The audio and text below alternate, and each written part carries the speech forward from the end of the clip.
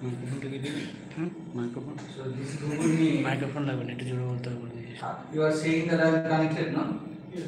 Join now. You have to join now. No, I am already joined. Okay. One of your account is connected. Okay. So one of my account is connected. Right now I will, if I do presentation mode, right?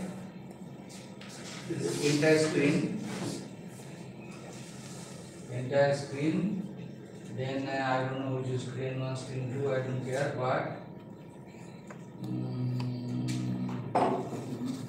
close this.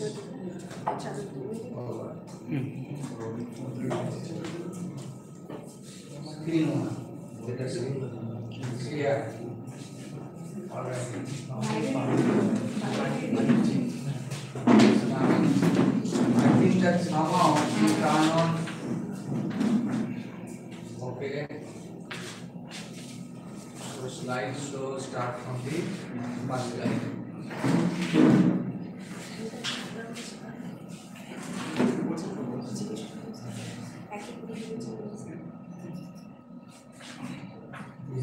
Is it working?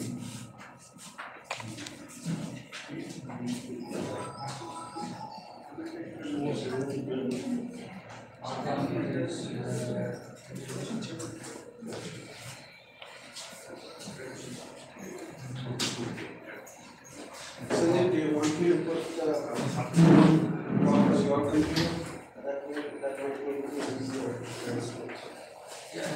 Not yet. You can put in this pen drive also. Just keep it handy.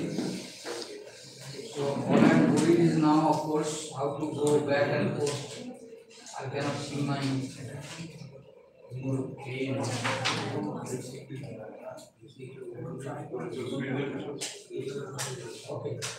All right. So let us start. Okay. I think that there is. We could have made the screen bigger, but I don't know if you don't mess up very much. Screen is very small. Hey, Kimsugiri, what is happening? Not yet. Yeah.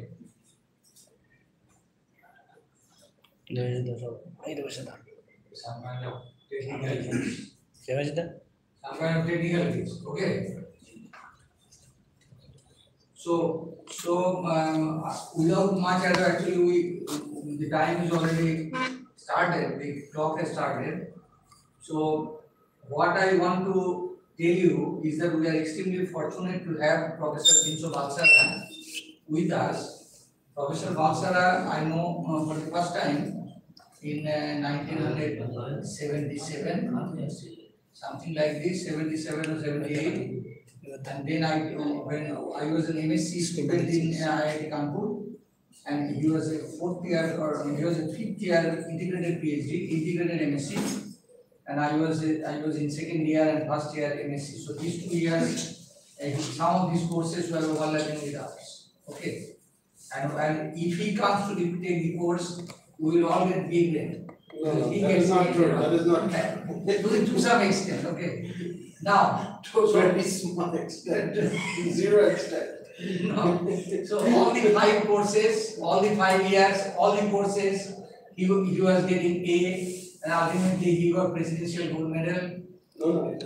Yeah. Then I went to University of Chicago, 1981. He went to Chicago, 82.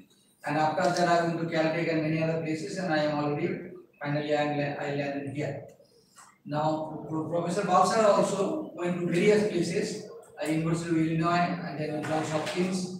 And now he is a professor at the University of Notre Dame, which is a very reputed institution to the extent that it may be considered, it is around rank 15, no, in United States. Between 15 and 18. 15 and 18. So it fluctuates, but depending on the department. But most certainly it is one of the absolute topmost rank in institutes. Okay. And Kinso is one of the most talented people I know personally. And he is extremely serious, even at this age, very similar to mine, maybe 2 couple of years junior. He is far more senior than any most senior student that I have seen. Okay. So if you're discussing with him or talking to him, you have to be very careful. If you have made one sloppy remark, and you're already in his bad mood. Okay. But I know him. Sudip Gorai will testify, a number of people will testify. But let us forget all these bad things. But today we are extremely fortunate. He is the best possible numerical simulation person in MHD. Many of you have heard GRMHD, many codes can be downloaded, etc. All those codes are actually fresh. Let me put it on live. Because it's very difficult to make not available code which is dissipation free. You take a magnetic field and with just a few dynamical time scale or even half dynamical time scale, magnetic field will go away. Totally ignoring Maxwell's divergence of B equal to 0. Okay. So all the Maxwell's laws mean nothing to most of the codes. So one of the interesting parts in the subject is to have the best possible code and the highest possible order accuracy, probably third, fourth, fifth order accuracy. And for that, certain grids do much better than the other, and we orthogonal conditions, etc. I know very little about the subject. Linso will be talking about it much more. I myself was interested in astrophysics in the hydrodynamic simulation because after doing the theory, I know that the simulations has to prove that the solution is a stable solution. See, you can always give a solution, but then it may not be a stable solution. It could be an unstable solution. You can have an equilibrium, it could be an unstable equilibrium. So only simulations with non-linear perturbations will tell you whether the simulations make any sense, whether in nature such simulation, such results, such systems are realized. Okay. So that is one of the reasons. Right after writing my book, 1990, I started searching around the people to collaborate with. I myself never wanted to write any code myself because that is a whole lifetime job, and if I am failure, then I will be rest of my life. I have nothing to do basically. So I will not allow generally a graduate student to start writing a code from scratch because it is an open-ended problem, and he has to produce 4 or 5 papers within 4 or 5 years. So, but once he has some kind of stability, he gets the degree and a postdoc something, at least he learns from some guru, like Sudip has learned a lot from Professor Balsara, and then you launch yourself, then you sort of have your own code and try to build upon it. So I have also, with Professor Balsara, we have worked very little, maybe the last few papers through Sudip Gorai. But before that, I worked with Takuya Matsuda in Japan. That was my first trip to find out whether stocks exist. And then he talked about Moltening, so I came to Moltening in Italy. And then he talked about Sponholz. I went to Germany. So I have been looking for people who know the simulations to see whether such solutions are meaningful or not. Ultimately, the Musuliu's code was improved. Our code of our thesis of Kinshu Giri, Sudip Gorai, Himandri, and Orko Chatterjee. Many people have built up added varieties of subroutines to the basic TBD code. Even in astrobiology, we have used the TBD code. That was not self-gravitating, but again, we can have a self-gravitating code.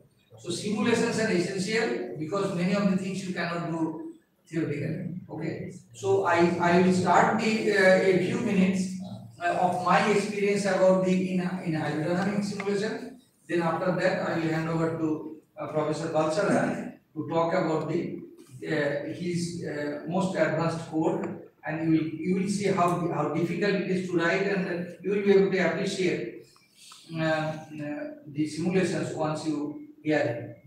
Now I am not a first-hand code writer, but because I don't, as I said, I am more inclined towards the theoretical solutions and try to see if the codes can be run to prove or disprove the solutions.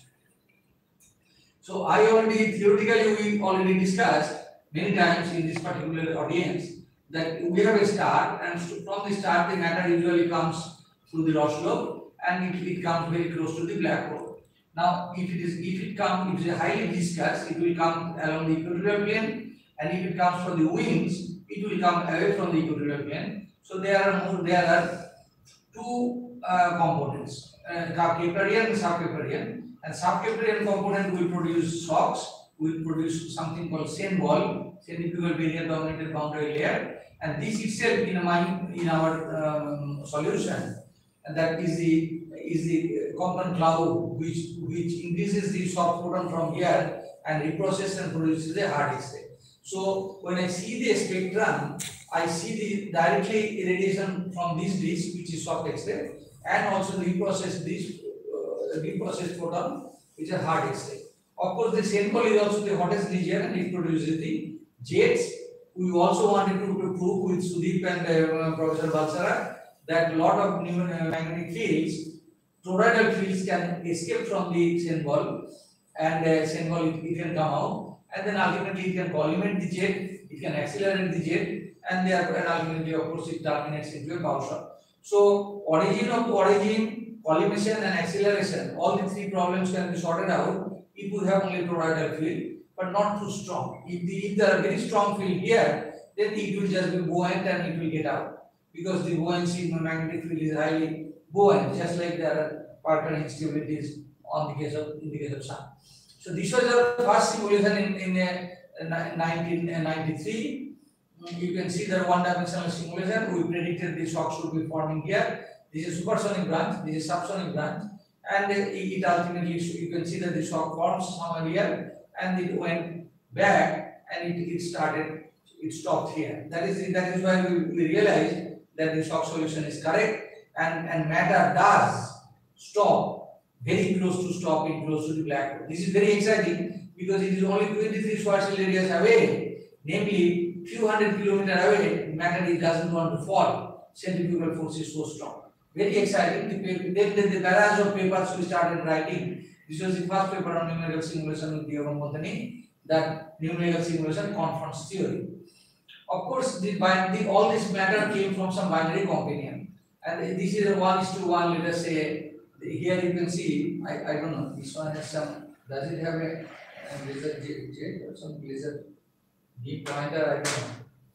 So there should have been a laser pointer. This is 1:1, and 1:1 we have a contours of constant potential energy, and you can see matter can go from one to the other. And this is 1:5. So suppose there is a high mass X-ray binary, matter will be coming from here and it will go to the black hole.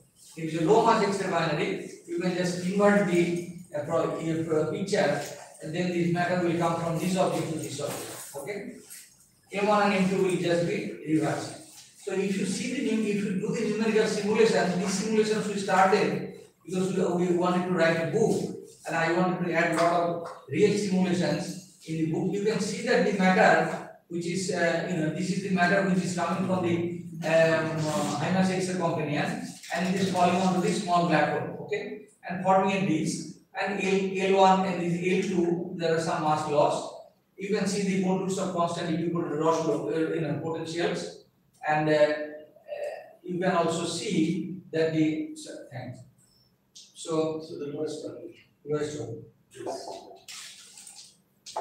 Yeah, thanks a lot. So you can see that the matter is falling onto the secondary star and very bright object, and matter is lost in L2. So matter is passing through L1 and some matter is lost through L2.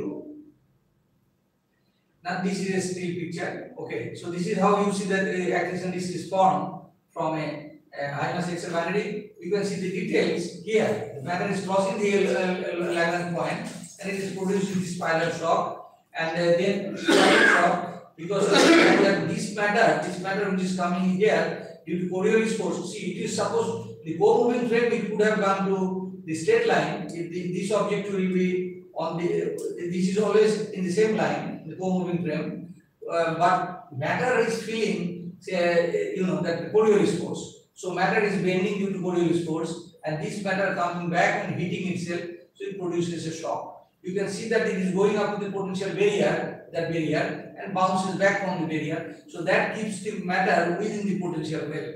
Okay, so that tells you why accretion is matter is not just diverting, it is not going away, because it is trying to go away, but it is reflecting back. So this is an interesting simulation. This is also another simulation from, you can see that the Roche law is the initial condition we started from the Roche law, and I hope it starts, or I don't know if I have to click. Oh yeah. So if the wind is very hot, you can see that it is getting scattered and it's coming out of the potential well, and no accretion disk is actually formed. So although this, so not everybody is going to form an accretion disk. Here you can see M1 equal to 1, M2 equal to 10 solar mass. Now, in two-dimensional also, of course, we started doing this to shock long time ago, 1994, and you can see that the shock has formed. This is red means subsonic, blue means supersonic, and the matter this time is becoming a very good outflow, and you can see that the matter is entering into black hole supersonically, a little bit of green, blue here. Okay. So if you, of course, if I increase the angular momentum, more matter will come out of the as the wind. So this is another case with the low angular momentum, where the wind is not very high, because you can see that the centrifugal barrier is also very weak, and the wind is also very weak. So angular momentum, namely the potential barrier, is the culprit to produce wind, and then once you have wind, you can collimate it through a magnetic toroidal field, and then accelerate also through recombination or squeezing the magnetic field very quickly. So these results were already, we did it in this paper, FJ paper, mostly in Landepam and Chakraborty 1994. And then we did large number of simulations to try to find out exactly at what conditions this jet will form, shock will form, whether the theory is valid or not. And we found generally theory is valid, except that theory was written only for very ideal models like conical or vertical equilibrium, but these are not ideal models, these are all free. So it is free to expand and so on. So the location of the shock a little bit behind the location that we predicted. Now two-dimensional is fine, and we also proved that if we had viscosity, very large viscosity, then the matter will become, disk will become Keplerian, and it may also produce, for weak viscosity, it will still produce shock. This is the simulation by Giri and myself, 2013. And here we showed that if the viscosity goes down steadily, then there is a beautiful Keplerian disk forms here, and there is a sub-Keplerian flow. There is same wall here with a high density region. So all the components that we envisaged theoretically could be proven by numerical simulation. And on the top of this, Sudhir Purai did the Monte Carlo simulation, and as well as the magnetic field he added. Also Himadri Ghosh also added Monte Carlo simulation. So and we have another student, Arnav Bhattacharya, Abhishek Bhattacharya also proved something very exciting, that it is very easy to produce Keplerian disk, but very difficult to destroy, because destruction required, if you have to turn off the viscosity, and then the Keplerian disk can destroy only through turbulence diffusion. It takes a longer time. So I can prove that, show that also. So this is the simulation by Giri Chakraborty. It is very interesting simulation. In the major result of his thesis. In fact, Springer also allowed him to write a book, and a thesis book he also got awarded probably some good handsome amount of euros. He got very rich, not very much. Here this point our Bhattacharya. This is Giri and Chakraborty. No, this one is Giri Chakraborty, but this result is Abhishek Roy and myself.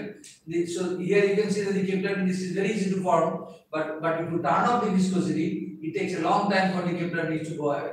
Very exciting result, because observationally we see this. It is called hysteresis effect. Okay, it is very interesting that dynamically you produce a Keplerian disk just by removing the angular momentum by adding a lot of viscosity. As soon as you turn off the viscosity, it doesn't know what to do. Okay, it can neither fall, it can neither go away. So on the other hand, the Helmholtz stability on the top of this this is virtually not moving. This is free falling. So there is Helmholtz instability will slowly eat up the matter. Okay, so it takes a long time to destroy the Keplerian, and this is exactly the time scale we see theoretically, observationally, that this is the soft state is formed, and it takes a long time for the soft state to go ahead. Okay, very exciting. So we basically understood everything, and thankfully without using magnetic field. This will be very mad, but I myself have not used much magnetic field yet, and we have been able to still understand most of the things about the observation. This is the first paper, also one of the first papers with Matsuda, where we showed that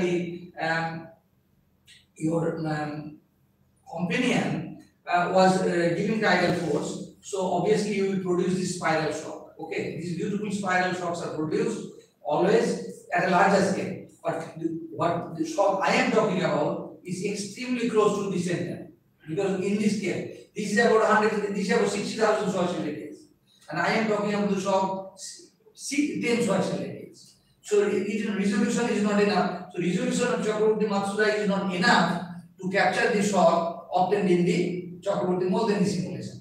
So that simulation is the outer boundary is at 30 Schwarzschild radius or 100 Schwarzschild radius. Here the outer boundary is 60,000 Schwarzschild radius.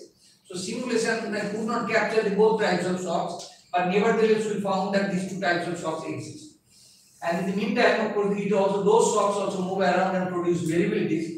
We wrote some paper that the AGN variability or the small daytime variability. These you can see that 4 spirals, 4 become 3, 3 become 4. So we also found out, and then later we realized that the quasi-periodic oscillation 3:2 oscillation is related to the formation of the shock. 3 arm became 2 arm, 2 arm becomes 3 arm again.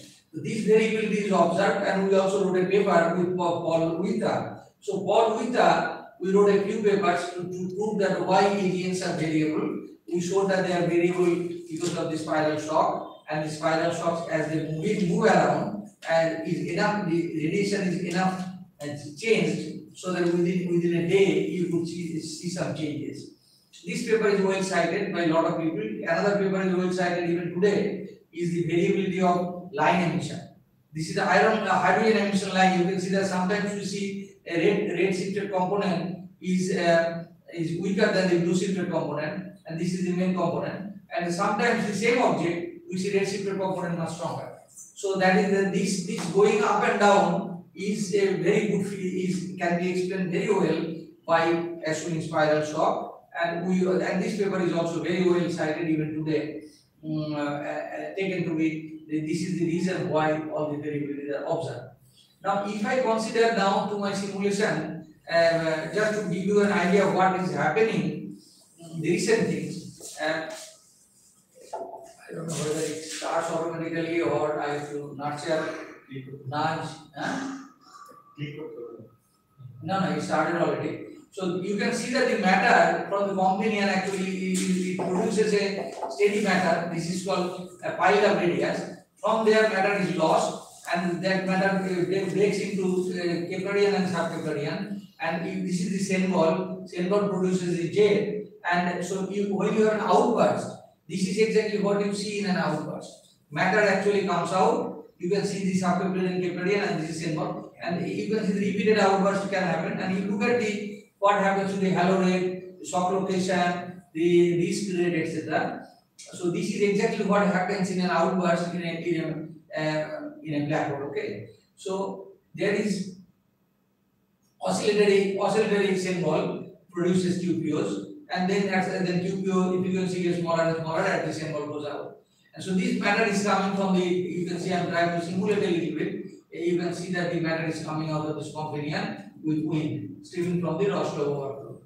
So the next one is, of course, it is just oscillation is shown that this symbol not only moves like that, it actually oscillates on the way, and that oscillation creates the quasi-periodic oscillation QPO that we observe.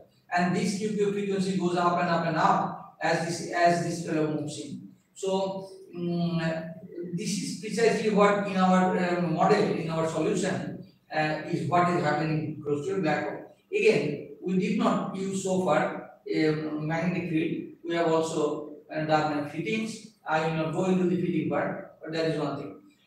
Another thing, the people ask a very interesting question, that for a high mass X-ray binary, we know that a lot of winds are produced from the companion, and therefore it is easy to understand how zero angular momentum matter can fall onto the black hole, low angular momentum matter. But for a low mass X-ray binary, which is supposed to be passing through the Roche law, people expect that only Kepler disk will form because it is passing through Roche law, namely a very high angular momentum, and therefore, why is it that we require sub-Keplerian flow? Okay, this is very exciting. I want to prove here that independent of whether it's a low mass X-ray binary or high mass X-ray binary, sub-Keplerian flow is always there. Okay, this is my proof. So let us try to calculate let us try to do the simulation where matter is coming from the companion, and this is the simulation, very low angular momentum of the thing. You can see that. So this is the time passing by. You can see the angular momentum, average angular momentum of the accretion disk. Okay, and the matter is coming from the high mass X-ray binary. So everybody knows, and this is the Keplerian distribution. So you can see that the high mass X-ray binary matter, which is coming to close to the black hole, this is black hole sitting here, angular momentum is much lower compared to the Keplerian disk. And people will grant me that because people know that it is coming from the wind from all directions, and they will cancel each other. Net angular momentum is very little, and therefore angular momentum is lower than the Keplerian. But so this is what is. Let us do the following. For totally different reasons. Now, if I consider low mass X-ray binary, okay, I have the sequence is a little bit different. So look at the low mass X-ray binary, which is supposed to be a loss flow overflow. So loss flow overflow is happening. Let it rotate towards you, and then you will see there is an accretion disk has formed. But look at the matter which is coming from all over directions and also gets captured by the high mass X-ray, high mass black hole. So low mass companion is producing wind in all over directions. They could have gone to any direction, but most of them are captured by the high mass X-ray, high mass companion. So high mass companion, namely the black hole, is so massive that it is not allowing the matter from matter or wind coming from the low mass companion. So low mass companion is sending matter through the Roche law. So you get the Keplerian disk. It is also capturing the winds above and below, and therefore you get my other component. So this is basically my challenge, that low mass X-ray binary is also producing the two component flow. People are granting me for high mass, but this is the real actual simulation where you can see that the M2 is 1 and M1 is 10. Now, so this is the angular momentum distribution, and that is this is low mass X-ray binary. Angular momentum distribution, what happens is you can see that it is rotating and it is also getting captured, then ultimately the disk is produced, and then you will see above and below two layers like theta. Okay, so this is much larger length scale. This is the length scale of the size of the binary. You will not see the accretion shock from sideways. You can see that the disk has formed. So if you see from close by, you will see the same thing. Matter is coming like this, L1 bounce back and back, and then also some matter is, of course, this is an equatorial plane, so you won't be able to see the matter which is coming out in this particular picture. Here again on the equatorial plane, you can see that the matter is entering into the potential well, and at the same time you have this. So this is the angular momentum. You can see the matter is falling into the potential well of the massive black hole. Okay, and this is the companion, low mass companion. Some matter is lost from here, but most of the matter is coming from here.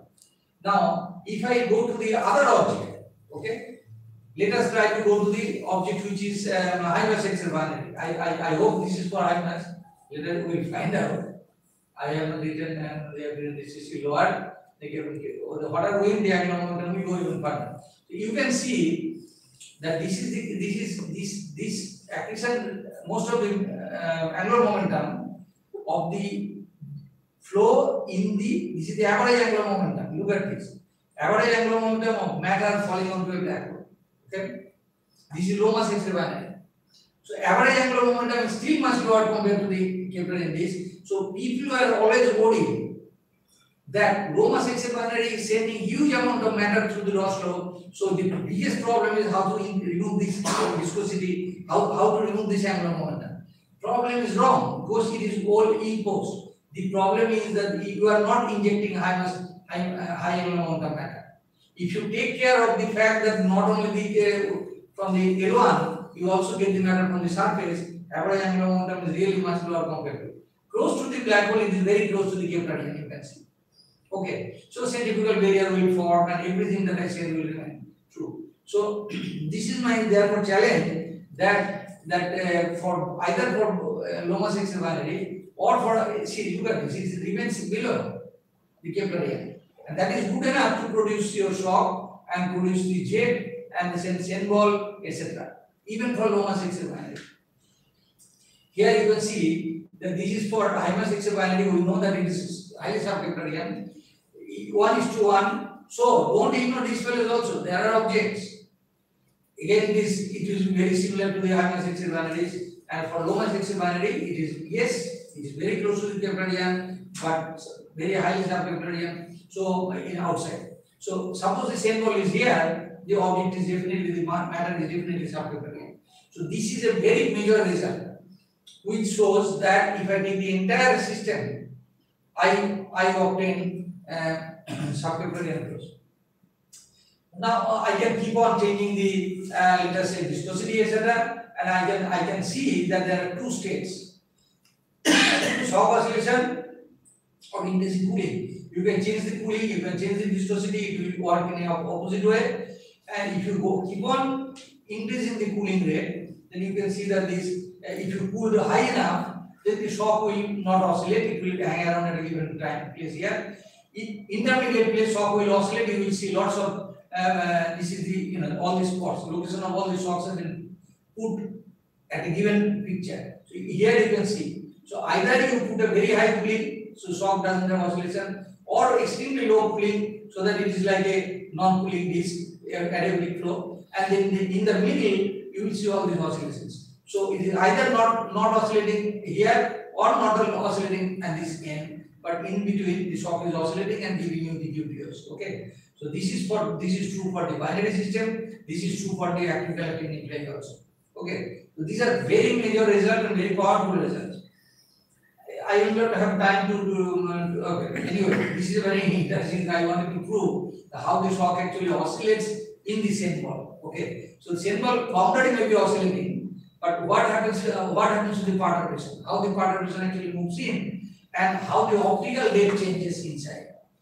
Very exciting result. Only Skinshugiri may understand a little bit, but most certainly Brajagopal Datta will understand more, because it has to do with time lag. Sometimes you see the time lag, because we have written paper on this, that the time lag of the same ball, it has been published already. The time lag actually does not depend on the directly proportional to the location of the shock. It is depending on what the optical depth inside is. So because there is a phase lag, when you are pulling the shock out, doesn't mean the entire disk is going out. Some part of the disk doesn't even know that you have gone out. Okay. So if you integrate over the density and integrate over the optical depth, it may not be the largest. When the shock location is largest, the optical depth may not be the largest. So you need not have the fullest possible temperature.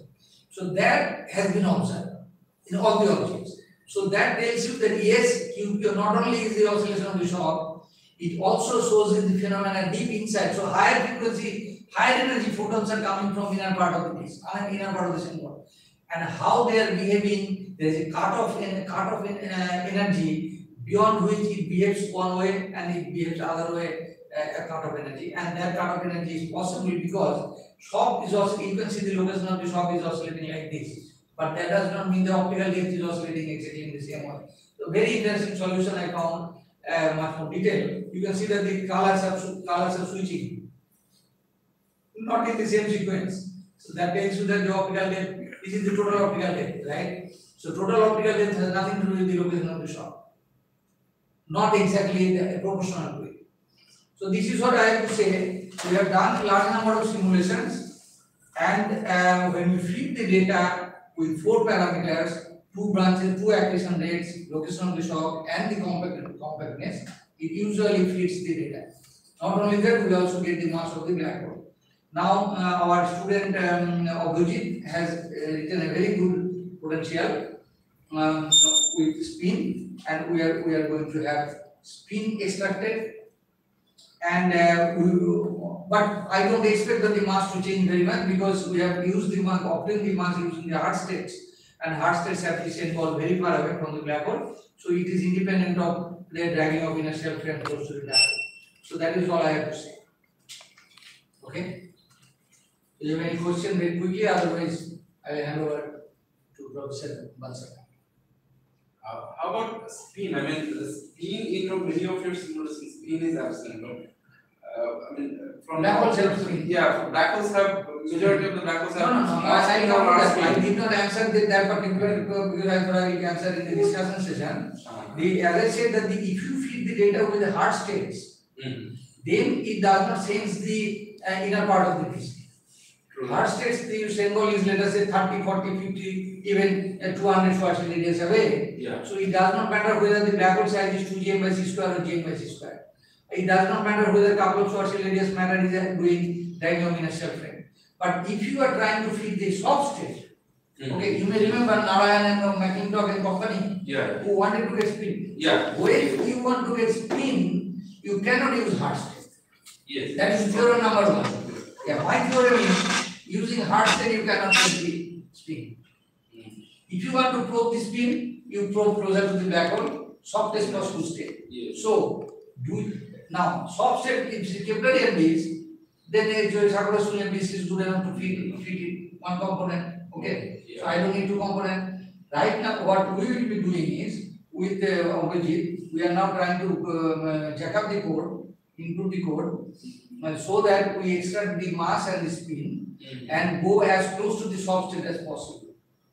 Instead of soft intermediate state we will feed, and as you come closer and closer to the softer state, we start finding the spin is becoming a non-zero entity and is a good entity. So in a hard state we will not, it is not sensitive to the spin. But the high frequency people like 60-70 Hz, these are seen in soft state? Now, high frequency QPUs are not very high, it is only 60-70. Yes, 60-70 is not a large number. If you want to see a high frequency, you have to neutron stars. 1,000. True. 900. Yeah. So they are the boundary layer of the neutron star, it's very thin, 10 meters thin. That layer actually oscillates, and therefore it oscillates at 1,000 hertz. In our case, making 70 hertz out of our shock. The shock, No, we can do that. We can do that maybe for the mass, for the feeding the data, when you feed the data, because as you know, from our symbol location, we can also calculate the QPU frequency. Yes. But it does not contain the spin effect. So, the involved velocity that is used to find out the inverse of the time scale, that involved velocity has to be changed, adding the spin effect. You see, so when I calculate the involved time, I must have the spin inside, then only the QPU frequency will come correctly. Yeah. So we have a way to feed the data, during the rising state and the state, but we need to include the spin. See, that's a propagationary oscillatory shock model. That is a different model. That's a propagationary oscillatory shock model. Uses a velocity profile. Here we don't use a velocity profile. Here velocity profile is generic. It is coming out. Yes. It is coming out natural. So these are 2 different models, but we can handle it. We are very close to handling it. I am requesting work much faster. It's 10 times faster than what he is doing today. So that is his problem. I have to really time. So any more questions? So the simulation you showed in last 2 slides. Yes. So are they axis symmetric or? No, none of the no. It is 3-dimensional. This is. No, this is from the axis symmetric simulation. This is from the axis symmetric simulation to the 2D stage. 2D stage. The reason is that I have also 3D. I have already shown in the 3D simulation. But the particle size was chosen to be so big. See, this is 3D simulation. But the particle size is, you can look at the radial distance. This is the radial distance in terms of the interstellar distance and binary distance. No, binary separation. So I have to choose. Look at the point here. Look at these numbers. So 0 to 2 is 1/4 of the binary separation. I have chosen, of course, every 4th or 5th point just to be able to plot it. But you can see that this is like 100 or 1000 Schwarzschild radius unique. So SPH particles have to be chosen very big, so it will wash out my shock. Okay, so this is necessarily a three-dimensional but very large, very crude the crude the size of the grid. So this is a big problem. We can in future we can discuss in our discussion section. Of course, there are multiple grid and other things we so must be using or definitely using. These are the only ways whether we can take start with the binary companion and then do it and then shift the boundary and then replace it and then so that we capture from the same flow we also capture the inner shock and put the radiative transfer, get the spectrum. Every details of spectrum is coming out, including the phase lag and time lag and intricacies. With Brojagopal I have written maybe 4 or 5 papers on that last few years. So all these intricacies are possible are coming out to be true. So generally people don't use solutions. Generally people think that no, this is too complicated. Let us put by hand 10 parameters and we feed the data, go home. But we did not want to do that. We thought that no, nature is very kind, nature is generally honest, and we should be able to have only the equations and the solutions and that should be enough to feed the data. Okay. And we are successful in that. This is my point. So maybe we have to increase 1 or 2 more parameters like spin. But spin is not our parameter. Spin is the intrinsic parameter of the system. See, if we added some property of the flow, that will be our hand waving. But if the black hole has a mass, so it is not a parameter. It has a spin, it is not a parameter. This is the intrinsic property of the similar the distance of the black hole. It is not our problem. It is there. That distance is there. So it is not a parameter. Similarly, there is a normalization. The black hole is there, our instrument is this little, so there is a ratio between the, so and the theory is saying that no, your instrument should have been this big, but I am sending a this little instrument, so there must be a ratio between the flux that is coming here and the flux that we are actually watching through the instrument. Okay, so theoretically we make a model, we assume a distance, this area should have been this amount of flux. So to do that, we have to take care of the fact that the instrument itself is also, it has a finite size, and if it is very big, it may capture too many photons, and then say, no, your theory is wrong, I have a flux, very large flux. Not because of my theory is wrong, your instrument is too big. Okay, so therefore, both theory and the experiment has to come back to per square centimeter basis measurement. That is the factor of normalization. So normalization is not our parameter. It is a parameter between it has to do with the distance of the object and the instrument that I am using to capture the photons. Okay. So therefore, those parameters are not the real parameter. What bothers me is that people use 29 physical parameters: size of the disk, inner edge of the disk, outer edge of the disk, some component cloud, light post somewhere. All this garbage is there, which makes it 10, 20 parameters which we don't have to use. Okay. Intrinsic parameters is out of our control. Distance is there. Object has a mass. Object has a spin. That everybody will require. But those parameters, I am saying that those are not the parameters. That is the system we are starting. Okay. So that I think that I have taken a lot of time. Professor Balsara, please. So how are you going to start from? I could start from here. Please go ahead. Is this being broadcast? Yes, I think so. Broadcast but it's being broadcast from there, right? Yes. So I can talk from my computer and not a problem. But no, you can talk, but your screen has to be. I have to stop my presentation. So I stop sharing. So I sharing stop. Now you get into the Google Meet. Yes. Get into the Google Meet. I don't have Google Meet. That's the problem. Really? So I can actually then give my presentation to you, and then I can talk from your computer. Problem nahi hoga Google Meet. So Google Meet. So I have to start. Hey, আমাকে কি আবার শুরু করতে হবে আর গোড়া থেকে না? I don't have to start again. Oh, it will be there, except that it will come in my name. That's fine, that's If fine. you don't mind. So, let us see. Yes, 60 GB volume. Future. You mentioned I'm redundant, so we go down to the PowerPoint. This is one. Yeah. Okay, so it is there. I have to close this one, and then I say stop share. I say start sharing. Yeah, let me just see the talk in case, let's go down a little Yeah. bit if you don't No, mind. no problem. No, don't go from there because I go from here. Go from there. Okay, Okay. let me Or let's make sure. Yeah, that's part of it. That might, okay, I think we're good.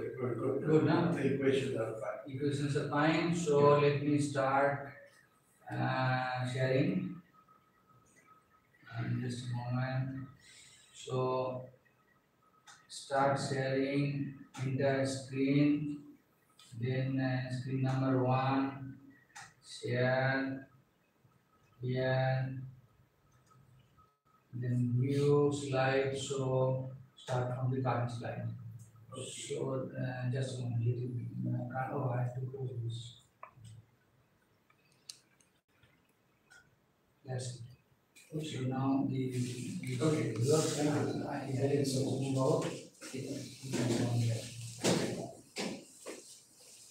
it's hot, but I can.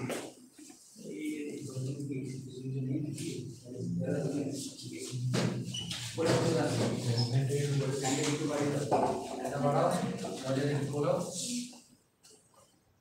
It's not, it is a winter season, so then not that. Thank you very much, everyone. Thank you for coming. It's a pleasure and an honor to be talking at this very august institution, led by our own very august scientist, Professor Sandeep Chakrabarty. I wish you had talked for maybe 15 minutes more, because the time would have been up, and I wouldn't have to do the talk at all. So, now that tells you that you can go ahead for 3 more. I only gave you the idea. How many times you can go and get a. okay, so I want to talk about some new styles in thinking about MHD simulations, specifically applying it to the modeling of massive stars in 3 dimensions, and focusing on the simulation of the magnetic pole star. Sudeep Garen was actually very helpful at the early stages of the work, but in recent years, a very good student, a graduate student of mine by the name of Setu Subramaniam has taken over and really done an excellent job with this. So, and I'd also like to thank my other collaborators in this effort. So how do I go down? No, you have this remote. No. Okay, I see. So use the remote. I think so.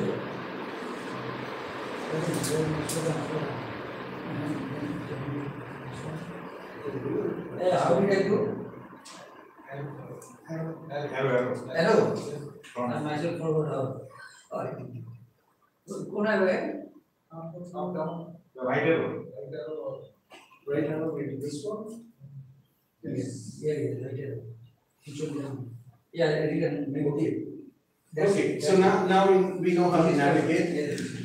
Okay, so many astrophysical systems are round, and we would actually like to eliminate the mesh imprinting that goes on when you simulate astrophysical systems with meshes that are inherently Cartesian. So if you simulate something with arcane or phi geometry, then of course when you get close to the pole of the simulation, you actually run into problems with time step becoming very small. You run into problems associated with accuracies at this pole becoming very small. We'd like to run into heating, fictitious heating, and we also have divergence problems at the pole. So for a while, my thinking had been that what if we could actually go from simulations that are conducted in our theta phi geometry to simulations that are conducted in a much more favorable geometry where the sphere is uniformly mapped over its surface, then in that case we can do a lot better. So I'm interested in accretion disks, jets, star and planet formation, but most importantly today I'll be talking about magnetospheres of stars and not planets but magnetospheres of stars. But you can actually go ahead and deal with problems involving convection of stars, possible accretion on stars, neutron star collisions, etc. And because we're interested in turbulence also, we want to do very high order astrophysical MHD with a focus on doing it in optimally in spherical systems. So with that, the outline of the talk is that I'll be talking about geodesic meshes and their advantages and the challenges in meshing the sphere. Then I'll be talking about high accuracy divergence-free magnetohydrodynamics on geodesic meshes, talking about some algorithmic advances, and Sudeep was very helpful in this. And then we'll be talking about basics of radiation-driven winds in massive stars, and this is actually the boundary where Setu took over and did an excellent job. Then we'll be talking about the physics of simulations. We'll be talking about three important parameters that regulate the physics of this problem. We'll be talking about mass loss and approach to quasi-steady state. Then we'll be going into movie mode. So we'll be talking about movies. Then we'll talk about mass and angular momentum loss and come up with conclusions. So, okay.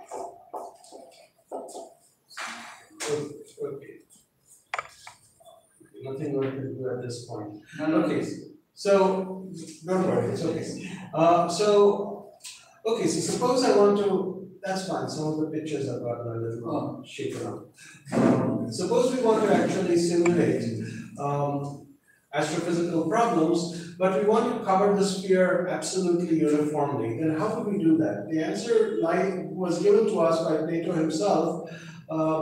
Because you can have these platonic solids. There are something like 6 perfect solids that can actually map a sphere in the best of ways. And imagine, if you like, that I took this icosahedron and I blew it up, I inflated it so that it actually becomes a spherical icosahedron. And on the surface of this spherical icosahedron, I have essentially 20 large triangles. These are the largest possible geodesic triangles that you can form on the surface of a sphere, and that is why we call it geodesic mesh simulations. And with these, you can actually now imagine that each of these arcs of the spherical triangle makes is part of a great circle, which makes an angle of about 64 degrees at the center of the sphere. And now imagine, if you like, that I go ahead and subdivide this particular triangle into 4 subtriangles. Then each subtriangle will subtend an angle of about 32 degrees. But I continue this process onwards and onwards. If I continue this process several times, then I can actually arrive at a mesh where you have no coordinate singularity either at the North Pole or the South Pole, and the angular resolution of this mesh can be made as fine as possible. In fact, some of the simulations that Setu is doing now are sub-arc-second simulations, and with those you can actually achieve some very good results. So once you cover the sphere, you can actually extend it in the third direction, namely the radial direction, and therefore you can actually obtain a 3-dimensional mesh. And once you have a 3-dimensional mesh, you can actually do much better. Sudeep, can I have some water? Thank you very much. Now, where we are right now is actually doing cube sphere meshes, which are in fact superior to the meshes that we had before. So, with this sort of mesh, we can actually imagine that the sphere is split up into 6 sectors. There's 1, 2, 3, 4, 5 sectors, and there's a sector behind it. And associated with each of these sectors, we can actually inflate the sector outward so as to actually obtain 3-dimensional meshes. I'm only able to show you 4 of them. but you can actually go ahead and imagine that there's one mesh in front of you and one mesh behind you. And with this mesh structure, we can actually go ahead and map the elements. So for example, for the triangular meshes that I showed you, each triangle on the surface of a sphere is actually curved, and we use isoparametric mapping to enable us to go from a flat triangle to a spherically curved triangle. So this is a isoparametric mapping. That's one of the technology elements. Now, the gold standard with respect to with respect to MHD simulations is to actually do the simulation in a divergence-free fashion. Namely, the magnetic field components are located at the boundaries of the mesh, and they're updated using electric fields at the edges of the mesh. And what we have done is we have built technologies that make it possible for us to actually solve the problem even on curved spherical meshes, and that is an important thing. Oh, thank you so much.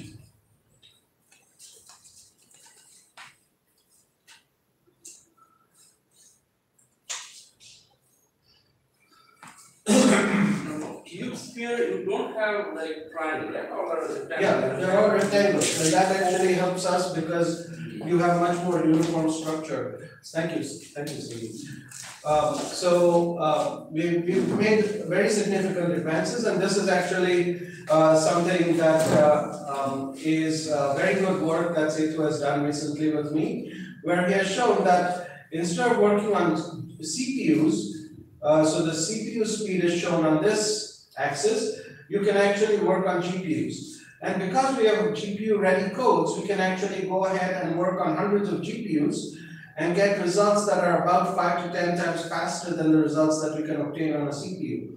So it actually enhances your ability to kind of resolve the problem very dramatically. So, and these meshes are all, in some sense, logically cube-like meshes, so they're logically as close as possible that you can obtain to R-Phi meshes without necessarily suffering from the singularities that you have at the north and south pole.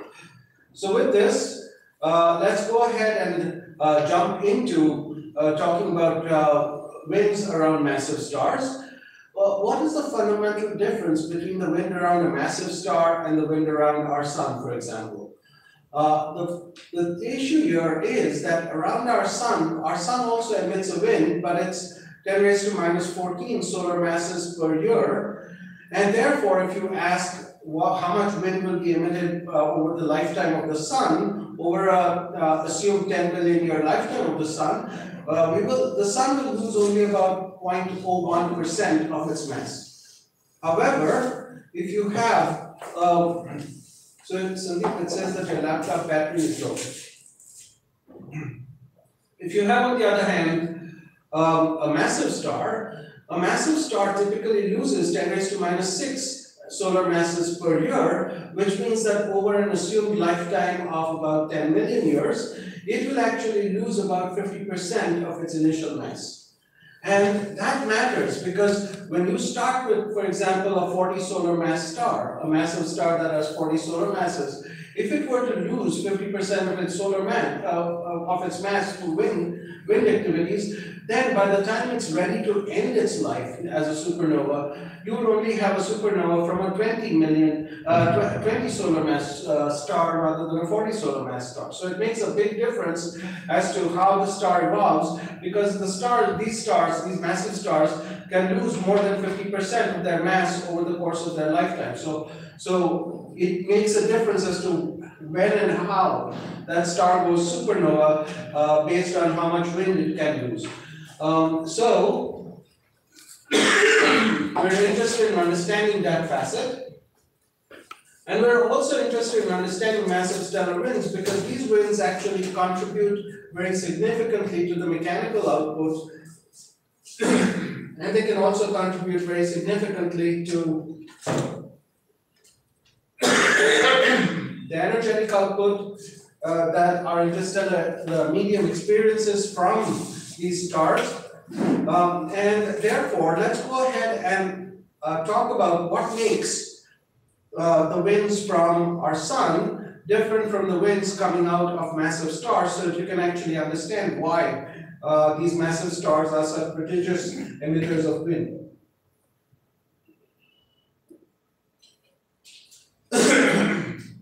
So for our sun, we all know that the sun heats up the corona of the sun, and once you have a million-degree corona, you actually gently lift off a wind. How it heats up the corona specifically, we do not know, but we expect that magneto-hydrodynamic processes and alpha waves can actually contribute to that heating. But what makes a massive star different is that a massive star, for example, a 40 solar mass star, can emit something like 10 raised to 4 times the luminosity of our sun.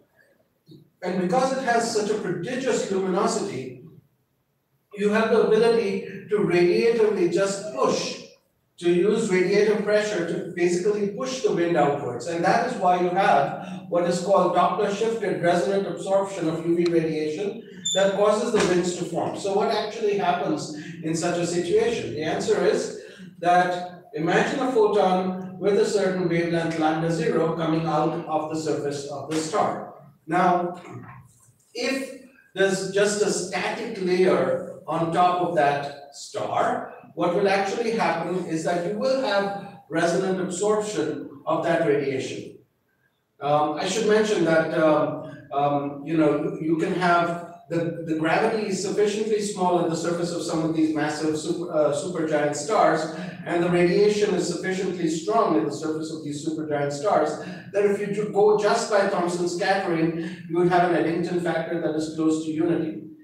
So there's not much opportunity for wind action to take place, but if you rely on resonant absorption of these lines, then you have a significant further push outwards, which actually drives the wind. But it has to be considered or construed very specially, because if you imagine that this layer on top of the surface of the star is static, then what will happen is that the radiation will come into that layer, it will get scattered, and then you lose the directed aspect of the radiation, so you get no further push from that material, from that radiation. And so layers on top of that layer will actually not feel a push. What actually changes the picture quite dramatically is the fact that the wind is actually moving relative to the star, and therefore you have a Doppler shift, a Doppler redshift between the photons that are coming out from the star and the photons that can actually be absorbed by the material in the wind. So if you imagine a certain wavelength photon coming out from the surface of the star, then that wavelength photon, as seen from the wind material, is actually redshifted to a longer wavelength, and then at that longer wavelength, only some of the photons will be absorbed resonantly, and that is why you have a situation where if you have a further layer outside of that layer that you're considering, then there'll be a new set of photons that can actually pass right through this layer and be absorbed by that other layer. So it's basically because there's a velocity gradient in the star, in the wind itself, that makes it possible for different layers in the wind to actually absorb, to resonantly absorb the radiation coming from the star, and therefore feel the radiation pressure. So our job in this talk is not to actually go ahead and go through those details, but rather to actually understand a more intricate problem, which stems from the fact that about 10% of these massive OP stars actually possess extremely strong magnetic fields. And this is just a numerical coincidence, as I mentioned it, but about 10% of the neutron stars that you find are actually classified as magnetars also. So it actually may relate to the fact that very strong magnetic fields in these massive stars actually give rise to the magnetars. But the important thing is that you could have the possibility of a very rapidly rotating massive star, and you could have the possibility of dynamo action taking place in the in the outer thin layer of convective zone that happens around the star. But you could also have the possibility that the core of the massive star is indeed convective and therefore can drive dynamo action and give rise to a very strong magnetic field. You could also have the possibility that during the inner phases of the core collapse, the initial phases of the core collapse, you formed a very strong, you dredged in a very strong interstellar magnetic field to form the magnetic field associated with these massive stars. So what is the important and interesting aspect of this? Let's go ahead and consider a massive star with a magnetic field, with a dipolar magnetic field as shown out here. Now, once you have a magnetic field, you have two possibilities. If the magnetic field is very weak, namely the ram pressure of the wind is stronger than the pressure and tension in the magnetic field, then what the wind will do is it will basically blow out the magnetic field, and the magnetic field lines will open up, this dipole will open up, and you will not have a dipole anymore, and the star will essentially send out the wind. However, if your magnetic pressure becomes comparable or stronger than the ram pressure in the wind, then you have the possibility that the curved field lines out here can actually curve the outflow that comes from the surface of the star and actually make the outflow collide in the equatorial plane of the dipole. So you have these two flows basically being curved by the magnetic field because the magnetic field is strong. And they interact out here and they essentially form a puddle or a growing lump of matter in this region. So once you have a strong collection of matter, then the pressure of the matter that is collected out here can episodically become so strong as to basically blow out this material and essentially leak out of this closed field line and blow outward. So you have the possibility that one important parameter has to do with the ratio of the magnetic field, magnetic pressure to the ram pressure of the gas that is coming out. And that important ratio we call a wind magnetic confinement parameter. And the important thing to realize is that that ratio is called theta star in this talk. And it's given by these values. But the important thing to realize is that this magnetic field is a dipolar magnetic field, so it goes down as 1 over r cubed. So b squared goes down as 1 over r raised to 6. For typical winds, their velocity remains roughly constant once they've accelerated to their terminal speed. And so the only thing varying, or the only thing that can vary, is in fact the density, which goes down as 1 over r cubed. Which basically means that there is always going to be some radius at which the magnetic field strength is not strong enough to overcome the ram pressure. And that radius we call the Alfvén radius. So we have an interesting situation. We understand that there is going to be an Alfvén radius, or maybe if I could just stand here, that would be better. So we understand that there's going to be an Alfvén radius. It's okay, I'll take care of it, no problem. So there's going to be some Alfvén radius out to which the magnetic field says, no, everything is locked to me. And if I'm rotating, everything has to rotate with me. Okay? If you go beyond that radius, the wind has escaped the clutches of the magnetic field and can easily go upwards. But within that radius, everything remains locked to the magnetic field. Alright? So that's one parameter, and that parameter is the magnetic confinement parameter, and we're going to have to factor that in. Now notice that as the magnetic field increases, this Alfvén radius increases. So as the magnetic field becomes stronger, it can lock in the wind at larger radii. So that is one consideration. But the wind itself is also a result of the accretion anyway, right? I'm sorry? Wind is also a result of the accretion anyway. So matter which came maybe a few percentage became wind. So when it came back, Many of these stars don't have a source of accretion around them. so this matter which is coming. No, there's no matter coming in. Matter. So what you plotted is actually just the This is not an confined accretion disk. This is actually confined matter. confined- No. There's no companion. Sorry. No, confined matter due to this. Yes.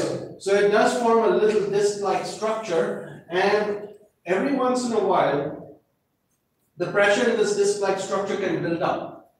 So once it builds up, it will episodically try to flow out. But if it cannot build up that pressure, it will also fall back down upon the star itself. Okay? So I'll show you simulations that kind of illustrate that point. So with this, we understand that there's going to be another entity, and that kind of consists of saying how fast can you make a star spin before it breaks up, and the answer is that your centrifugal forces become comparable to the gravitational forces, and at that point you cannot hold on to the star. That's not what we're going to be concerned with. But let's say that you have a source, another source of spinning up the wind material that is coming out of the star. In that case, you can ask the question, what is the ratio of the actual spin of the star to the critical spin with which the material is moving? So if the magnetic field manages to make the material spin with it, then at some point, the centrifugal forces on that material will basically be powerful enough to push it outwards. So there's another ratio that comes up, which is the ratio of the actual spin of the star to the critical spin of the star. And now notice that you have centrifugal forces that increase with radius, but the gravitational force actually decreases with radius. So it basically means that for all radii beyond a certain radius, if you can make the matter spin or co-rotate with the star, if you can do that, then the matter is naturally going to be flung outwards by centripetal forces.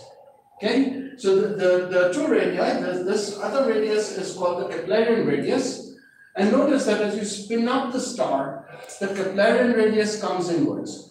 Okay?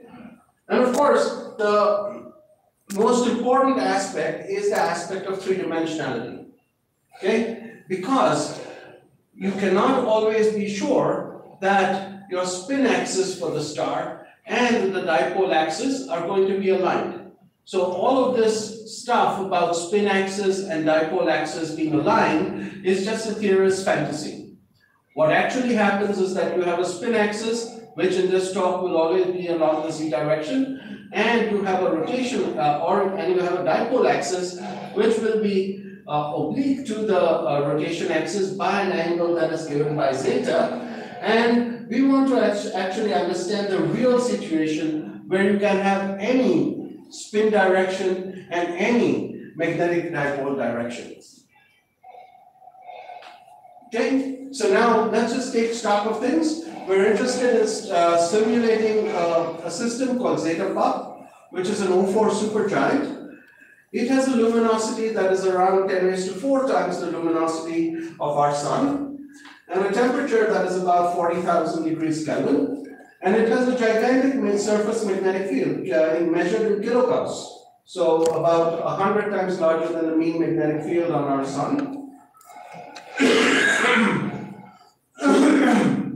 And it rotates with a rotational period of just 1.2 days, which means that it's almost halfway to Keplerian rotation. And we're essentially interested in these three parameters. So let's just recap. As the magnetic confinement parameter goes up, the field radius, namely the radius out to which the matter is confined, goes up. We also have a Keplerian radius, which basically says that as the star spins up, the Keplerian radius, which is the radius from outwards of which everything can be flung outwards, this Keplerian radius comes inwards. Okay? And we also need to consider the aspect of three-dimensionality, because we live in a three-dimensional world and we can't all just keep doing simulations in 2 dimensions to the end of days. So let's go ahead and therefore focus on what happens in all these 3 different situations. So imagine, if you like, that a star is actually rotating very slowly. In that case, the rotation doesn't play much of a role. And therefore, you have a situation where the Keplerian radius is very far out and the Alfvén radius is, let's say, here. In that case, the Alfvén radius and the magnetic field will keep the matter that comes out from the star locked into itself. So as the star rotates, the matter that is coming out with the wind will actually rotate with the magnetic field. And therefore, if the Keplerian radius is at a very large radius, namely the star is very slowly rotating, then the centrifugal forces are not going to play a role because you cannot make the material co-rotate with the star. And in that case, you have what is called a dynamical magnetosphere, which basically means that the material is kind of coming in, it's filling this magnetosphere, and episodically the matter can leak out of the magnetic fields, but for the most part, the matter that gets collected or accreted here, I don't want to use the word accreted, but collected here, will actually go ahead and dribble back onto the surface of the star itself. So that's a situation that happens, but that we expect to see happen if you have a slow rotator. Okay, slow rotation means Alfvén radius is smaller than Keplerian radius, and you have a dynamical magnetosphere. Now let's imagine that the star is rotating really fast. When you have faster rotation, what happens? The Keplerian radius starts moving inwards. So now you can have a situation where the Alfvén radius is out here, and the Keplerian radius is inwards of it. It basically means that out to the Alfvén radius, the magnetic field still keeps the wind material locked to itself. So the wind material has to rotate with that speed.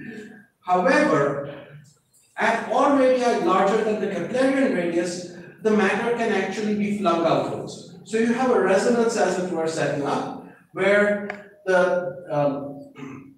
between the Keplerian radius and the Alfvén radius, the matter can just oscillate and eventually get flung out because of the centrifugal forces help it to get flung out. So we call this a centrifugal magnetosphere to contrast it with a dynamical magnetosphere. So when the Alfvén radius is larger than the Keplerian radius, you have a possibility of a centrifugal magnetosphere, and that happens because the star is fast rotating and the Keplerian radius has moved inwards. So with that, let's go ahead and do some schematics. So imagine, if you like, an aligned rotator, namely a situation where the magnetic axis and the rotation axis are aligned with each other. Say you have an Alfvén radius out here, and you have a certain rotation where the Keplerian radius is outside of it. Then you will have the possibility of a dynamical magnetosphere. But if you go ahead and spin the star up even faster, you have a situation where the Keplerian radius moves inwards of the Alfvén radius, and then between this Keplerian radius and the Alfvén radius, you have a disc-like structure forming. It's actually not an accretion disk, it's basically a disc-like structure of wind trying to move out. But now we have the possibility of including three-dimensionality. So imagine, if you like, that I take this particular situation and I let it tilt in this direction so that the magnetic axis is different from the rotational axis.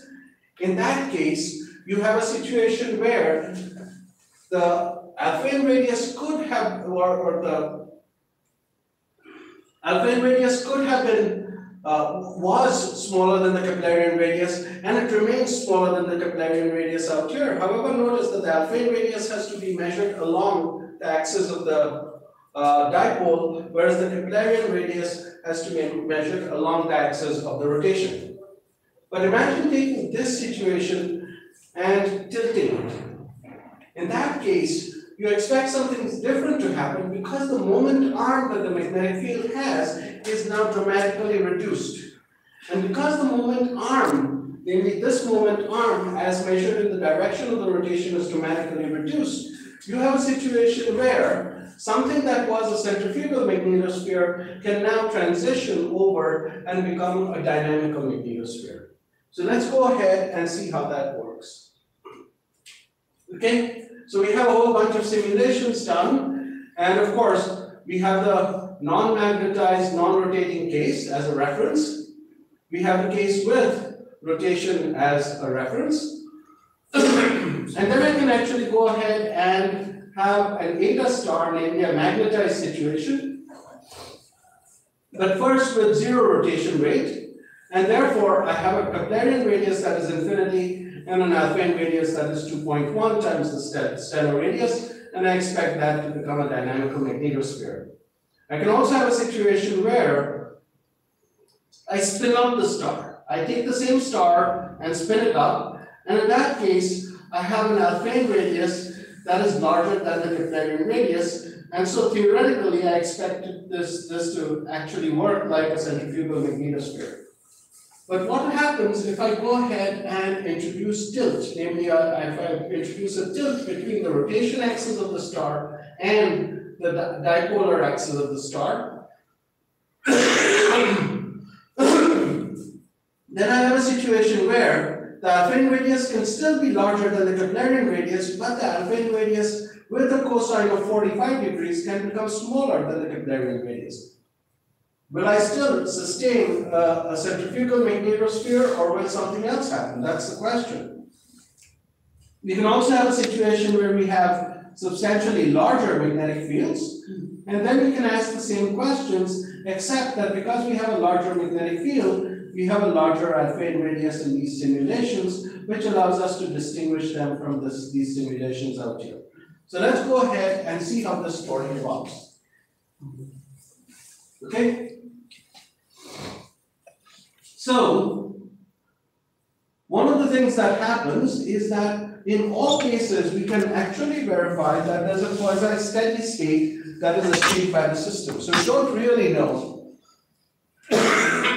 We don't really know where the system is located, but if we start it off and let it run for a while, the mass loss rates achieve quasi-steady equilibrium. So here we have no rotation and no tilt. And this blue line shows eta is equal to 10. The red line shows eta is equal to 50. And so you see that if you have a strongly magnetized case, namely this red line, then the mass outflow rate becomes smaller than the less strongly magnetized case, which is the blue line. So it shows you that yes, introduction of magnetic fields actually reduces the mass outflow from the star. Will this picture continue if we introduce rotation? And this is the answer out here. So this again, blue line corresponds to eta of 10, and the red line corresponds to eta of 50, namely stronger magnetic field. And again, you see that going from weaker to stronger magnetic field, you have a reduction in the total mass outflow. Even if you introduce a tilt between the rotation axis and the magnetic dipole axis, you have a situation where increasing the magnetic field, namely going from the blue line to the red line, actually introduces a reduction in the mass outflow. And even if I tilt it to 75 degrees, I see the same trend. So I see an interesting result already out here, namely a larger magnetic field corresponds to a lower mass loss rate. Let's go ahead and see in more detail. I wish this projector were a little sharper, but let's go ahead and see the situation. So this black line out here, so this shows you the density profile for many of these simulations. This shows you the radial velocity profile. And this black line out here shows you the mass outflow rate. So for our reference simulation with no magnetic field and no rotation, we have this much mass outflow rate. If we go ahead and just introduce rotation without magnetic fields, we actually see that the outflow rate increases to this amount. So we get our first result that increasing rotation actually makes the mass outflow larger. Now what if I introduce a magnetic field? That is shown by this orange line out here, namely this line out here. So we see that if I just take this simulation and I endow it with a magnetic field, I will actually have a reduced mass outflow rate. And that makes sense because the magnetic field acts like a clutch. It holds the matter in, it prevents the matter from flowing outwards, and therefore you actually have a decrease in the mass outflow rate to this orange line. What if I take the same simulation and now spin it up? Then you get to this purple line, which basically shows that introducing spin or introducing rotation even into a magnetized simulation will actually increase the mass outflow rate, but not by as much as you would see in the previous case. Okay? If I go ahead and now introduce a tilt, I see that from this purple line, with increasing tilt, we have reduced mass outflow rate, which actually makes sense because the moment arm is dramatically reduced. Okay? So as I tilt, if I'm spinning, let's say I'm spinning here, I have a large moment arm. On the other hand, if my magnetic field is tilted and I'm spinning, then my moment arm is reduced. And therefore, the mass outflow rate in the material that I can fling out is actually reduced in the process. So this actually gives us a good picture, and this actually shows us that, okay, this is a technicality that I'll talk about later, but for those of y'all who know about slow winds and fast winds, we'll actually show you that the wind actually splits into a slow and a fast wind with the introduction of a magnetic field. So you'll see that very vividly in the next transparency. This is where I can only hope that the movies work. Okay, there's no question about it because the movies did work. So this actually shows us, and maybe I can run the movie again. This actually shows us a magnetized situation with no rotation and no tilt between the direction of the rotation and the direction of the magnetic dipole. Okay? In that case, I have an Alfvén radius of 2.1 times the stellar radius, and I have a Keplerian radius that goes off to infinity. In that case, we have the Alfvén radius being smaller than the rotation Keplerian radius, so we expect this to be a dynamical magnetosphere. Let's go ahead and see how the simulations run. So, Sandeep, is there some way we can run this simulation again?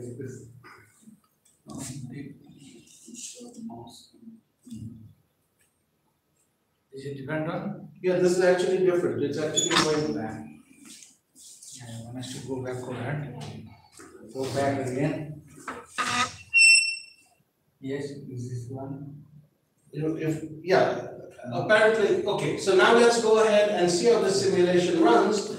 And what you see is that you start seeing the clumping, and you actually see clumps of matter forming, as you see out here, and falling back down on the star. And as these clumps of matter fall back down on the star, you can actually begin to see that they start filling up the magnetosphere associated with the star. So that's actually interesting because it actually shows us that this whole picture of a dynamical magnetosphere is valid. The magnetosphere is dynamical, it manages to rein in the outflow of the magnetic field, and it manages to make those clumps of magnetic field actually fall back down on the star, thereby filling up the magnetosphere of the star. So you can clearly see that this is not an accretion flow because matter is going in on the star that was actually supposed to go out of the star. So yes, it is kind of an accretion flow, but it's an accretion flow from winds. Now let's go ahead and ask what happens if I keep the same magnetization, but I go ahead and spin up the star to a dramatic amount. So that's shown out here. So now this is a much faster spinning star. And now you can see that the Alfvén radius is in principle larger than the Keplerian radius.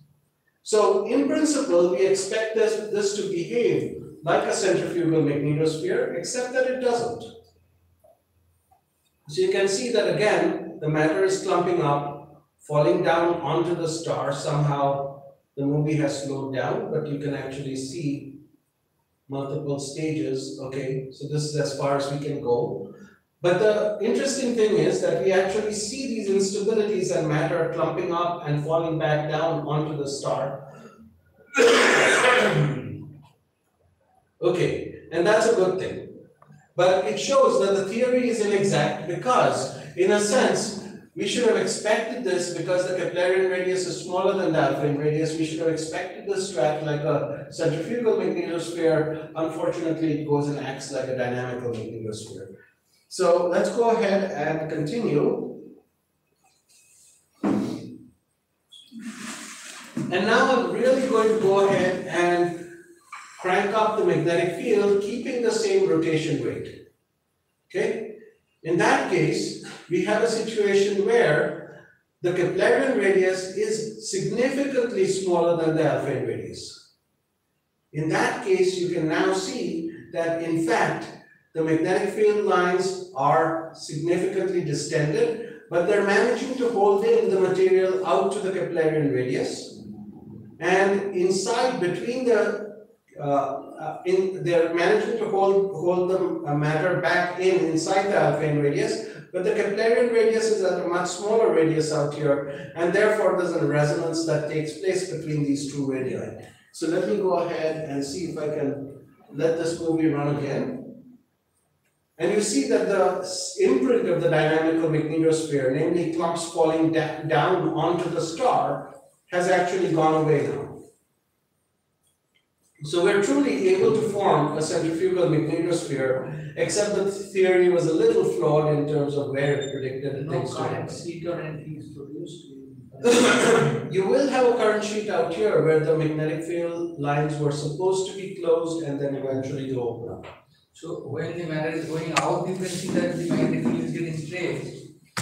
When the matter is falling in, I don't see the magnetic field is getting pushed. Yeah, that's a very good question. But the magnetic field goes as 1 over r cubed. So it's very hard to push in on the magnetic field. Closer ones are very Yes, it's very easy once you go far enough outside, and the magnetic field is already beginning to lose to make it kind of go ahead and open up. But on the other hand, it is the fact that it is falling at all, it has been able to overcome the magnetic field in the first place. And therefore, the pressure, ground pressure must be comparable at least to the magnetic field that is already there. Exactly. So I would have expected some kind of deformation from the diagonal field. It is deformed, it is there, but I would have, like that. Yeah, it doesn't show because in a sense, I would have to zoom in really into the star in order to show you that each accretion of episode kind of causes the superimposing on the dipole of the top. Okay, so we're doing okay. So this thing is not moving anymore. Can we go to the next slide?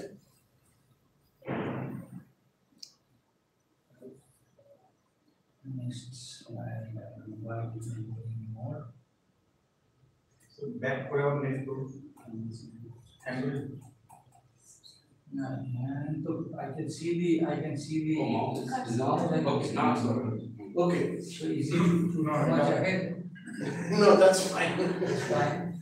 Okay, somebody has written to me that people have been asking questions, but that nobody is, we are not being able to see. So Saurabh is here. Yes, sir. I just told them that you post the question, we will ask after the briefing. Okay, the questions can be a source of the discussions. So that is good. Okay, so now what if we introduce tilt? We know that in this case, the Alfvén radius was larger than the Keplerian radius. But if I tilt it, then Ra times cosine of C, zeta, is actually comparable to the Keplerian radius. So we expect that what was originally a centrifugal magnetosphere now goes ahead and becomes a dynamical magnetosphere. And let's go ahead and maybe, if we can, run the simulation again. So we can actually see now that the magnetosphere is being filled in by these clumps.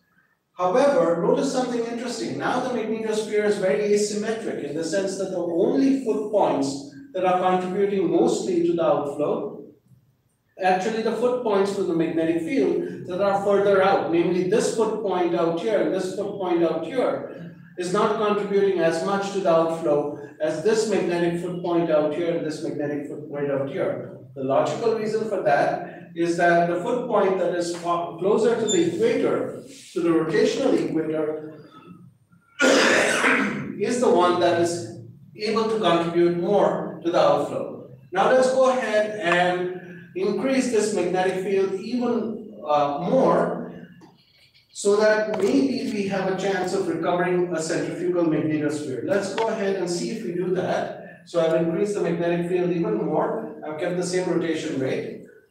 But you will see that now, even so, with the cosine factor thrown in, our Keplerian radius, or our Alfvén radius, is comparable to the Keplerian radius. And you now see that truly, it's the foot points of the magnetic field that are closer to the equator, namely these guys, that are actually driving the outflow. These foot points out here and out here are driving practically nothing. Okay? So, we see now that we have a partial confirmation of the theory, but we see also that the theory is not exactly as we expected it to be, because we've introduced the effect of three-dimensionality into the simulations.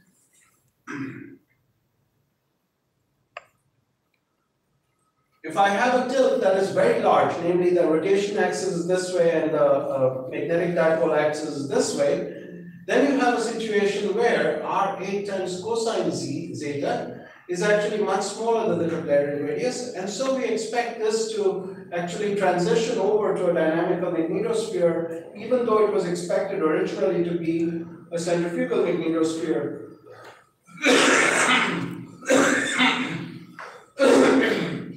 And that's exactly what you see here out here. So it's interesting that all our modifications to the theory as come from three-dimensionality are in fact borne out. So with this, we're done with the movie section of our talk. And now I can just show you some three-dimensional imagery in case somebody wants to ask questions, but you can actually see that the mesh imprinting is completely gone and we have very clear density waves coming out of the situation. This is showing you all the three different planes. Likewise, we're able to verify that the velocity magnitude is as we expect it to be. And likewise, we can actually see this in the magnitude of the total magnetic field. Again, I'm showing you the whole image and the zoomed in versions of things. And now we can actually go ahead and be more quantitative. So we can actually go ahead and ask, where is the angular momentum coming out from? Now notice that we have two sources of angular momentum. We have angular momentum from the magnetic fields, and we have angular momentum from the mass itself.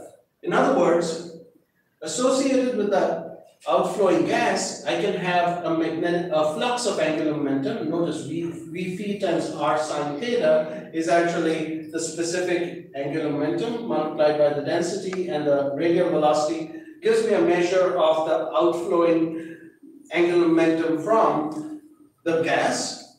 But we can also have a source of magnetic field. Notice that this is basically just your pointing vector in a certain sense, Vr times v phi. And that times r sine theta actually gives me the flux of angular momentum due to the magnetic field. And this is showing you the aligned rotator. Okay? And in the aligned rotator, you can see that the majority of angular momentum close to the star is actually carried by the magnetic field lines, specifically the open magnetic field lines. This is showing you the whole simulation, and you see that as you go further out from the star, the majority of angular momentum is actually carried by the matter. So it gives you an important and interesting picture, and this same picture is borne out even if you have a tilted rotator.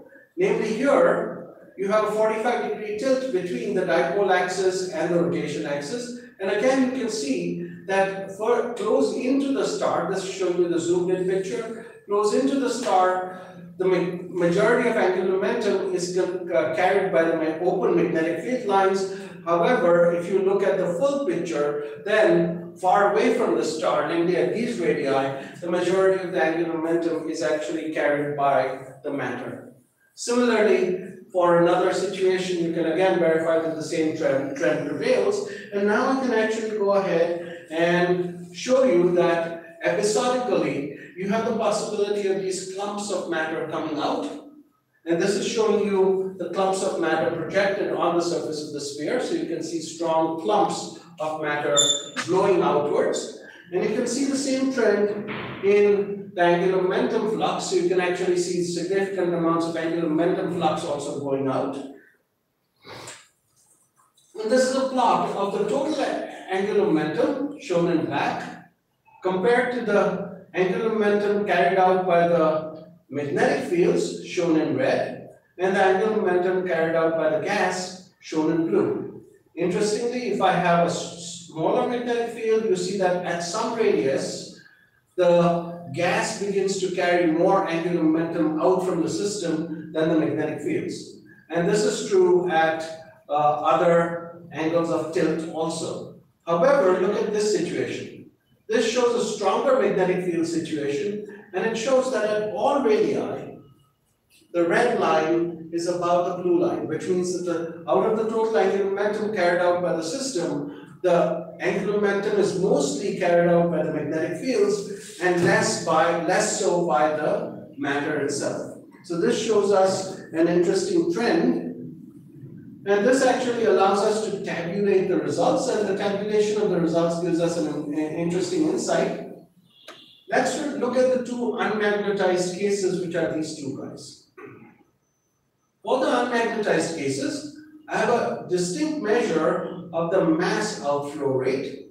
I have a clear measure of the mass of the star itself, so I can calculate the typical mass over which the star will lose a significant amount of its matter.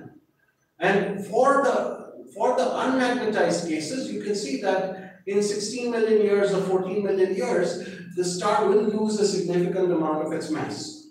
So that is interesting because you compare it to the lifetime of such stars, which is also about 10 or 15 million years.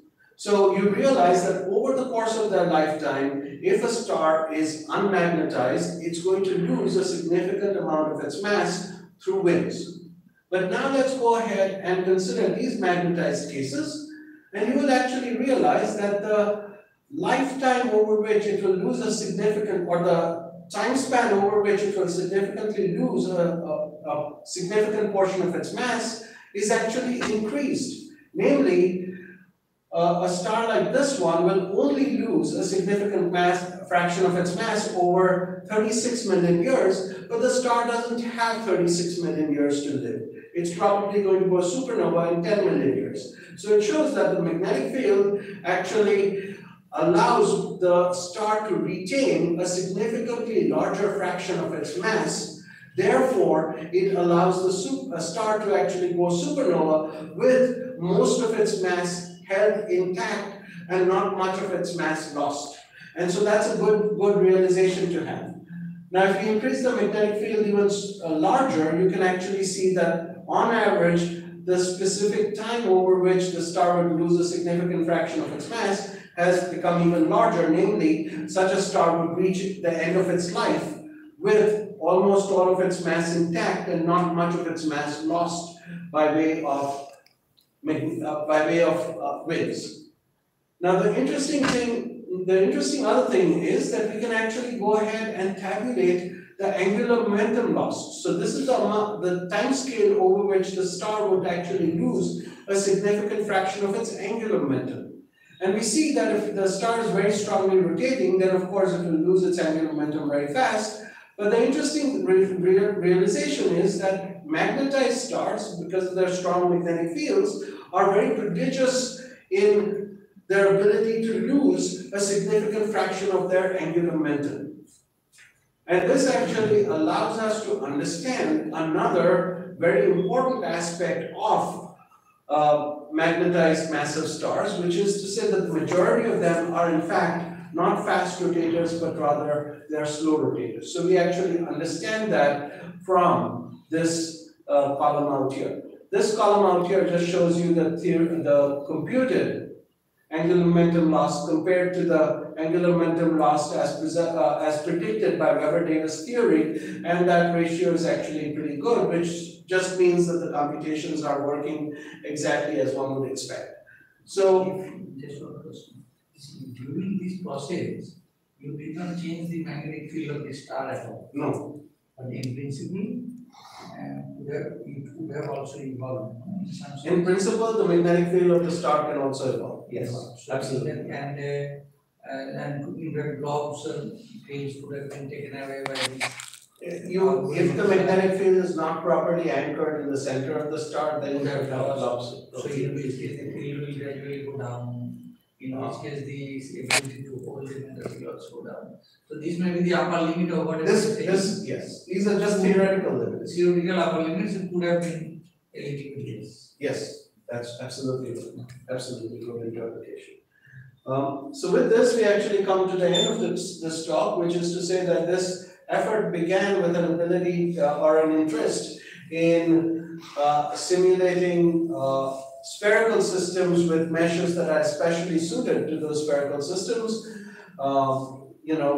And we have actually fulfilled on that promise because we can actually now simulate magnetized stellar winds with large angles of tilt between the rotation rate and the dipole moment. So that it shows that full three-dimensionality has been achieved, and it gives us important insights because it shows us that in all situations we do have quasi-static outflows, but those outflows are not exactly static. Namely, you have episodic events of mass and angular momentum ejection. As you increase the magnetic field strength, you suppress the amount of mass outflow. As you spin up the star, you actually increase the amount of mass that outflows. The role of tilt is that as you increase the tilt, you actually suppress the amount of mass that is outflowing on average. And there are some exceptions, but on average, the statement is true, so it's a good insight. So it shows that even the inclusion of three-dimensionality does not change some of the robust conclusions that we presented before. And we're able to actually predict the time scale over which a significant amount of the mass is lost and a significant amount of the spin is lost. But we actually get some nice insights about the role of magnetic fields in producing supernova progenitors. And basically, we're in the process of doing simulations with energy input and radiative losses, etc., which will allow us to predict H-alpha output as well as X-ray output and radio emission from these simulations, and that will give us a full and complete picture of the emissivities of these simulations also. And so we'll have a full radiation hydrodynamic type treatment of these problems. So with that, I will thank you all, and thank you very much for your attention. So one thing is that this magnetic field, we usually talk about this magnetic field driven outflows, okay? So that whenever there is open magnetic fields are outflows are also driven. So here you are saying increasing magnetic field suppresses mass outflow. That is the field, these are the closed fields. Closed field lines, yes. That is, otherwise, in the case of acquisition disks, we know that the open fields will learn about plane and other. Yes, absolutely. Is there any question? So in these solutions, is there any viscosity or only the magnetic field? We keep it as invested as possible. So in case if we put viscosity, will the viscosity will be dominated by this magnetic pressure, or the magnetic pressure will still be the dominating part? It's hard to say because for the physics of this particular problem, there is no overwhelming reason to increase the viscosity. If anything, there is a greater reason to kind of diminish or reduce the viscosity to as low as possible, because then you have the possibility of the largest amount of turbulence developing, which means that you have more shocks developing, which means that you have more sites from which you can get high energy X-rays. So in this particular simulation, we're not helped in terms of our interpretation of the physics by going ahead and introducing any sort of additional viscosity. And one thing is that keeping that, assuming that the magnetic field is fixed, not dynamic, so we can play with these three parameters, and maybe we have some critical values for highest life of the star for a particular mass or the lowest life. So have you studied all these surveys that is particular for a critical say or critical parameter space, highest life or lowest life for a particular mass? Yes, so you ask a very nice question. Are there any people who are playing with AI in this room? Or you're playing with AI? That's right. So there is an interest in like, let's say each of these simulations is quite expensive. Okay, Yes, because it's fully three-dimensional, and on some of our supercomputers we can kind of push them through in 2 or 3 days, simply because we have very powerful supercomputers in where I work. But even so, I oftentimes toy with the idea that if I had a full table like this, Yes. can I not have somebody filling in the roles of everything that is between All the points. 10 and 50? Maybe I give you all this data, you feed it into your AI system. Can you not tell me what happens when eta is set to be 25? Or when the rotation rate is set to be 0.2? Okay? There's no need to kind of simulate each and every case to its bitter depth. Better to kind of simulate some cases and let an AI system kind of predict the rest. So that would be interesting. So I think in that case, random forest algorithm, supervised learning or artificial neural network can help you to give the whole parameters, and you can ultimately go to the critical values. Yes, so I mean, for example, the community would like to, the community has dozens of such stars, maybe many tens of such stars. So do we need to do, for example, to fully flesh out the physics of this one system, we needed to do something like 10 simulations. Can somebody with AI expertise help us to have intelligent predictions of what happens for all of the hundreds of stars that are of interest? Even for 20 runs, I think AI may not give the good prediction, because AI has lots of limitations and lots of parameters are there to feed. And my third question is that so after you replaced Professor Chakrabarty's insights by a perfect AI system, you can come to me and replace my insights with a perfect AI system.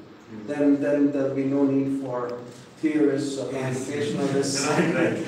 And the AI system will predict everything. It's not been, I mean, all India and particularly many science has not been put yet. Okay. So you will have something in some spot, but the spot will have some spray. So basically, there will be critical region. Let us put it this way. And one question, just in your simulation you were showing that keeping the magnetic field fixed, once the rotation is going up for a certain value, the outflow rate is, but the mass release rate is going down. So what is the reason behind that? Well, for a particular magnetic field, if you spin up the star, you, in general, always lose more mass than if you don't spin up the star. Okay? So that accords with our intuition, and that accords with what we expect. Now, if you increase the magnetic field, retaining the same spin, then you will diminish the amount of outflow. And that also makes sense because the magnetic field tries to rope in the outflow. Thank you. I am more worried about nuclear, temperature, for example. Is it high enough to have nuclear clashes on the surface of the star? If definitely those who are returning back, we will be getting deeper into the potential well, so somehow we will be hotter. Okay. So will that induce something other, Okay, so let's take it scientifically. So the surface of the star, is 40,000 degrees Kelvin. Right? It's not big. So it's not very big to begin with. If you say that to escape from that surface, you need a velocity that is equivalent to 80,000 degrees Kelvin, then you basically are saying that you need about 80,000 degrees Kelvin to escape from the star, or to escape partially and then smash down on the star. So I don't think that the temperature associated with the matter that is falling down on the star is so high as to cause No, but if you have a any compact star, let us say neutron star. Neutron stars kind of thing, if you do the extrapolates, this kind of simulations to a neutron star level, much compacter. So in which case excursion from here and falling back may induce some kind of EM. that is an excellent that's an excellent idea, but in order to fulfill on that idea, in fact, in order to fulfill on that idea, one can use some of the physics that you developed for simulating the Kerr solutions on the surface of a neutron star. Of course, the Kerr solutions are very mild in the sense that it's only the exterior that is Kerr solution. The surface of the neutron star inwards is all stuff that we don't care for, and so we can actually go ahead and use ideas like this to ask another question, namely, how do neutron star magnetospheres get filled in by the wind emanating from the surface of a neutron star? Of course, then you have to add a lot of losses, like the radiative losses will be very high. Yes. Like synchrotron emissions and all these yes, things so is very, very strong. Yes, but there's lots of nice physics. There's fantastic physics to be done. Huge finisher to be added. Yes. It will be beautiful science. But the codes that you have written are absolutely fantastic. These are the best possible things that happen. The templates wise, these are the best possible things that happen to numerical astrophysics. But lot of good stuff to be done. Yes, lots of good stuff has to be added on, and that is exactly what I was discussing with this guy yesterday. From our online listeners, there are some questions in chat and they want to ask directly. Okay. So can I ask the first question? Sure. It is from Mercy Dash. Does the mass outflow always increase when magnetic field is introduced, or it depends on the geometry, colloidal or toroidal? Colloidal or toroidal? Does the mass outflow always increase when magnetic field is introduced, or it depends on the geometry? Geometry of the magnetic field. Yes. Okay, so that's a very good question. So far, the sophistication in these simulations has always assumed dipolar magnetic fields. So we have not gone ahead and explored what happens with quadrupolar magnetic fields or octopolar magnetic fields. It is always possible that the surface of these stars could have quadrupolar or octopolar magnetic fields, but we have not explored that, so we cannot give you an answer for that. These are 3D simulations. These are 3D simulations. But If you want, non-axis symmetric instabilities have been, some non-axis symmetric features have been seen on them. of course, because yes, absolutely.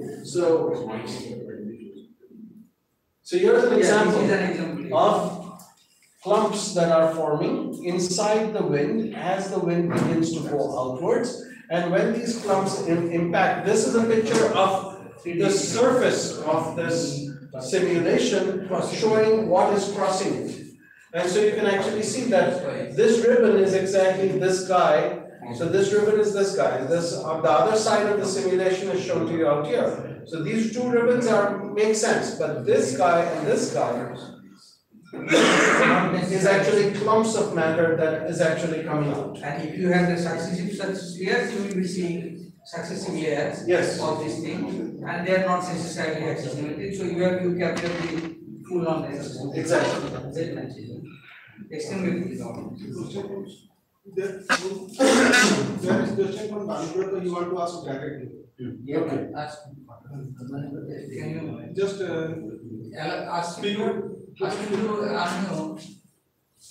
Ask him to unmute.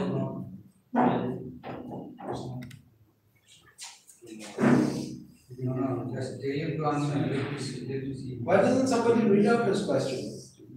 no, you want to ask directly. There are lots of questions in the Look at can you unmute? Yeah, he's ready. So Vanipta, you can ask your question. You can ask your question, he can hear you now. Okay, go ahead. Yes, yes, absolutely.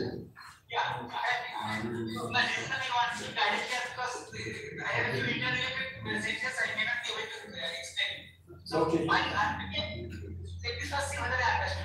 So, in the simulation, so basically it is outflow and magnetic field also, affecting the system. So, I have related question. Number one, neutron we have also part specific by regulated CRV specific. Also, you have field angle, which also is similarly dependent on the angular momentum or angular velocity of the star. So, maybe just taking care, I don't find the picture properly. How with the magnetic field decay, first time it could be ohmic or apipolar or whatever, maybe ohmic and or apipolar is not important. And along with the field angle, they are also evolving with diagonal along with ohmic. So how the three properties, viscosity, obliquity angle, that is your field angle, I believe I understand correctly, and then angular velocity. So all three are evolving simultaneously. So are they simultaneously considered appropriately along with fields decay by ohmic and Yes. Okay, so fair question, Benedetta. So let me go ahead and work my way backward to this situation, to this picture. Okay. Okay. You see this? You see this? It actually shows you the situation quite clearly, which is to say that this is the mass outflow as a function of time, and what we're doing out here is, you see that this is measured in 300 or 400 kiloseconds, which means that it's measured over a span of 2 to 3 days. So what's actually happening in these simulations is that we don't know where to start. So we just start with the unmagnetized case and we just let the situation evolve to this point. So we just let the system find a steady state. And the system is capable of finding a steady state within a few days of real simulation time, of clock time. Okay, not simulation time, but clock time. So in other words, you start with any crazy configuration of magnetic field and outflow, and you let the star evolve by itself. And the star will naturally, or the simulation will help you to naturally find the conditions under which the star wants to kind of reach steady state. Does that make sense? So this actually this actually allows us to understand what is happening in these simulations. Now, with that said, I can actually go ahead and then turn it around to the question of neutron stars. For a neutron star also, you will actually reach some sort of steady state relatively quickly. So you need to reduce this volume. So for a neutron star also, you will reach some sort of steady state very quickly. But ask yourself, what is the rotation period for a neutron star? It's probably measured in seconds or tens of seconds, or maybe a fraction of a second. So in that case, you don't have time enough for effects such as antipolar diffusion, etc., to play a role in reconfiguring the magnetic field of the neutron star. So this is these simulations, if they're transported over to neutron stars, would be a very powerful way of identifying the magnetospheric structure of these neutron stars and perhaps even boundary at the light cylinder is active. Okay, but that's as far as the physics from these simulations can go. You cannot, but if you're interested in neutron stars, you're welcome to kind of drop me a line and chat with me, because you know, I do have some ideas, but actually it tells you that it gives you a sense of what this is geared towards doing, and also a sense of what this is geared not towards doing. So it's not geared towards kind of giving you the long-term evolution of a neutron star over thousands of years, where you have the possibility of crustal rearrangements and star quakes and things like that on the surface of the neutron star. So it's not geared towards that. Glitches and all these crystals, you know. Crystallization of the crust and things like that. So yes. That cannot be, that is not within. That is not within the scope. He's saying something. Go ahead, Pani. Can you hear me? Yes. Yeah, this one I understand. So basically you are saying that time scale required to affect due to the decay of magnetic field is long enough in order to affect this simulation. That's kind of overall Yes. answer I understood. Now there's a but associated with it, and you probably want to ask that but question. However, hello. Yeah. However, I had another related point which I was telling in terms of tilt angle. Tilt angle becomes when changes becomes zero very fast compared to I think magnetic field takes longer time, but that amplitude of your tilt angle along with omega becomes zero very fast. Isn't that easy? Why? I think mostly have some simulation and see found something similar. No, you look at huge torque for that. For magnetic field, it becomes really fast due to electromagnetic radiation. Do you remember the time scale, Moishi? Yes, some minutes, like 5 minutes. For dipole, So you're saying that for a dipole magnetic field, the magnetic field structure will align with the rotation axis very, very fast? How the pulsar feels form. Suppose it's Then how the pulsars form? And then how the pulsars form, Bunny? Bunny, if that happens, then what will happen to pulsars? yeah, it is using the pulsar nature eventually. But within minutes, Not likely. within minutes it is in the pulsar nature. Is that possible? No. End of the day, I don't think that the torque is high enough to tilt the magnetic field. There are some people who are trying to do earthquakes by magnetic field of earth twisting. He's talking surface field is around similar, 10 Gauss or so. Or No, maybe less. not enough to bend the neutron star. actually, I have to mention that the time. I'm sorry? I'm sorry? I'm saying that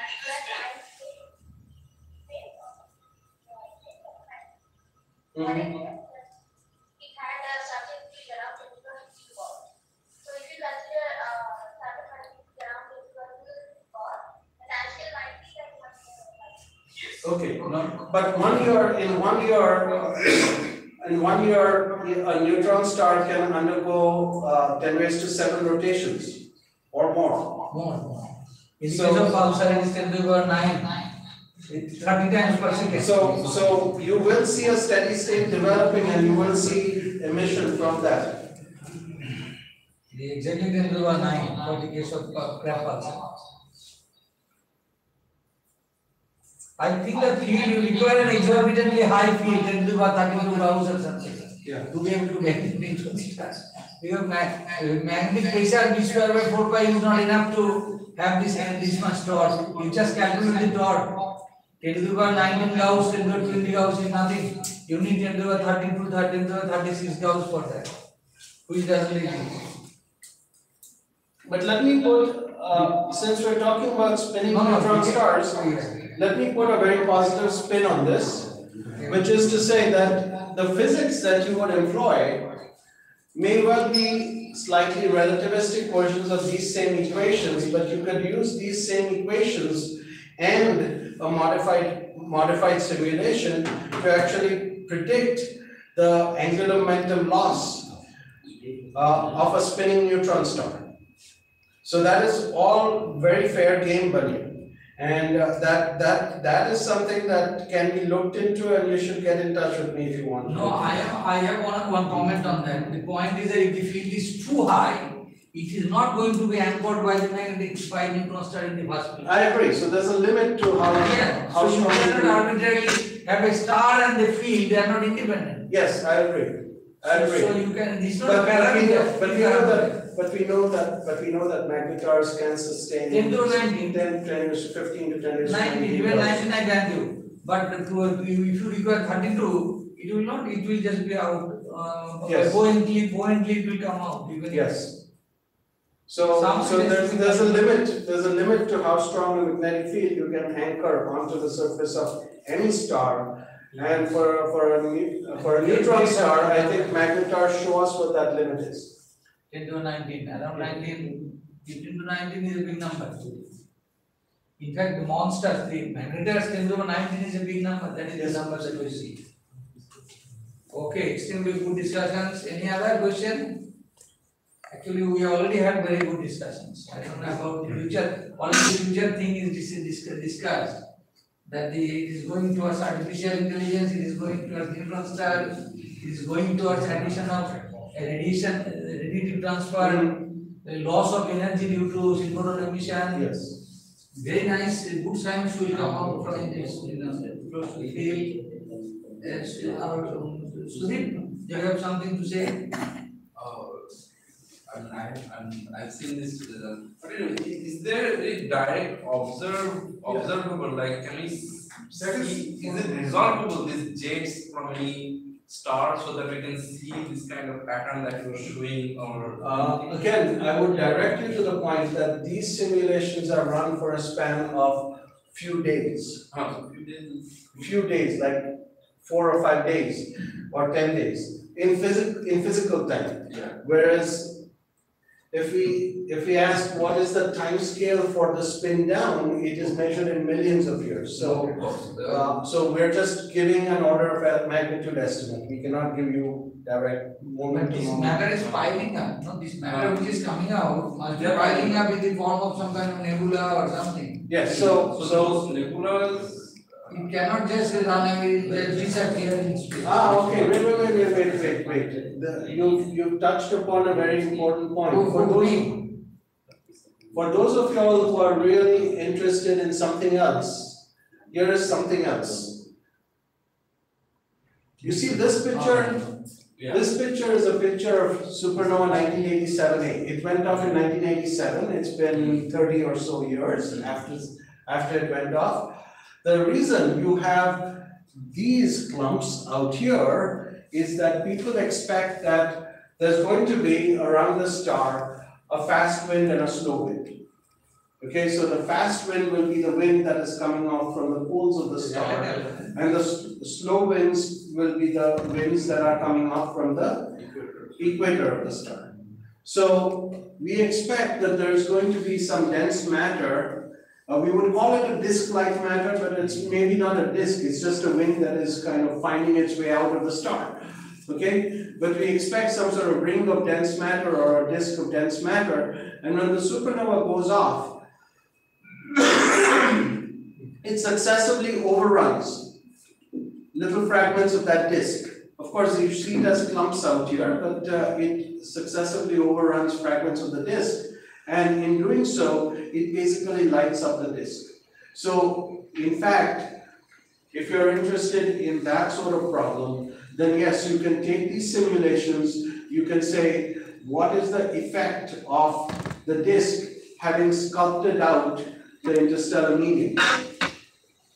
And then you can run a supernova simulation inside of that and see if the simulation will light up the rings successively as the supernova shock starts starts running over the disk of the thing. These clumpiness are mostly due to relativistic kind of instability rather than differential lighting up. Yes. So they got clumpy because of relativistic kind of. Yes, I'm not disputing that, but you can still get a relativistic instability if you have dense material being hit by lighter supernova ejecta. So you could form relativistic instabilities just from that. And you could also form certain forms of Kelvin-Helmholtz instability. So I have one question. So the radiation coming out of the star itself can interact with the clumps or things. So is there any Your question. observation possible so that we can find out the different kinds of plants or structure formation in different stars from the radiation coming out from the star itself? So I think this is a good example of it. We already you were lighting up that Yeah. matter. Yeah.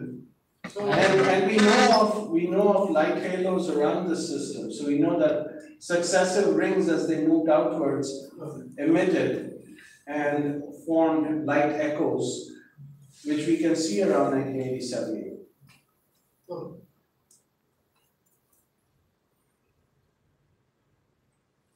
Okay. I think we have enough. You think so? Okay. Yeah, I think so. So we will, do you really think that we need to discuss anything anymore after that half an hour? We already had a lot of discussions. Yeah. Yes. So I think we can basically thank him once more for coming here and show that some good science will come up in future as a result of his visit. At least some of you will think something new and to go into new directions. And so Mani, if he's still around, can get in touch with me if he's interested in neutron star Yeah, problems. Bunny is there, Bunny there, still Bunny. Bunny, are you there? Check, I think, still there. He left. Okay. Yeah. No, because it is already 2 hours, 3 hours, 2.5 hours. Okay. No, but It was originally meant to be a 1.5 hour presentation. it is time dilation. Realistic people, time dilation always happens. So, okay, so I think we should call it a day. We can drink some tea, we can go upstairs and we have some tea arrangement, we can, I hope. Yeah, I don't know what is happening in the upstairs.